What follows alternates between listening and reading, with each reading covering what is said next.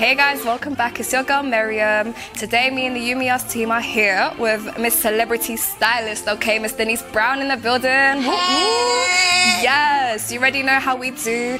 Our little fashion segment is going to be wicked today. We're going to have a solid episode for you lot. And yes, look at her. Oh, look at her. Ah. I'm excited. Yes, it's going to be a good one, guys. Stay tuned.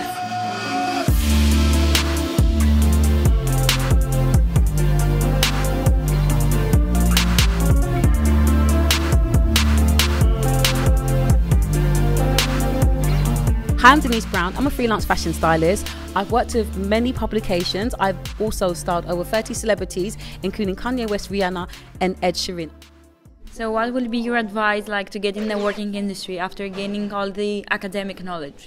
Okay, so what you're going to have to do is probably an internship. So you can either look for a full-time internship job, which pays you, or you can assist either a stylist or work for a fashion company. So it could be it could be high-end company or it could be e-commerce. It really depends on what type of stylist you want to be. Talking about advice and everything like that, if you were to have advice, not just fashion but just anyone creatively, what would be your best advice to anyone that wants to get in any type of industry that's creative?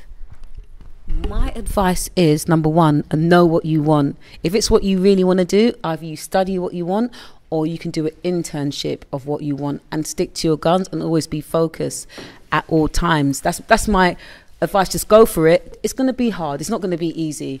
Yeah, you're going to have to there's a lot of hurdles that you have to go through. I would say just go for it. And just, if you're not studying it, approach who you want to work for. If there's a certain company, go for it. If you want to be on TV and you want to work for ITV, then you need to find out who's in charge of that certain section and approach them. So just go for it. Go for anything that you want to do and don't let no one deter you and stop you. When you're a creative person, I feel like the hardest job is actually turning up to whatever you've decided to do. So how do you win that battle personally?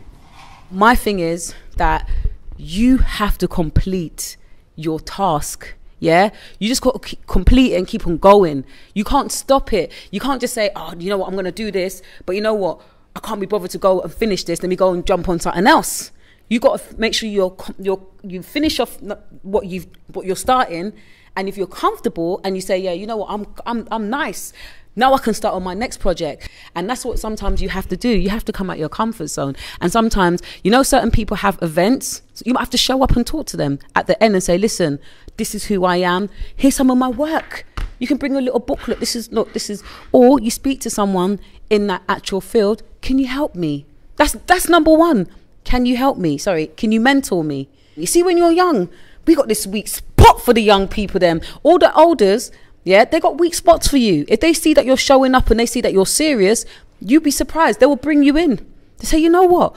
I want to help him because I want him to take himself to that next level. And if somebody can see that you're passionate and you're on it, they'll help you. So that's what it is. You got to speak to someone that is already in that position. And that's what I'm saying. When you're young, you find out who that person is and you holler at them, create your LinkedIn account, say to them, listen, this is who I am. I'm young. I'm on it. I want this. Please give me a chance. And then you'd be surprised.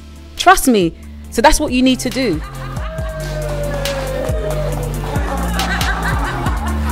Hi, I'm Denise Brown, Stylist. I just want to send a shout out to the Yumi Us crew. Thank you guys for inspiring and motivating young people from all over and also for motivating me. Thank you guys.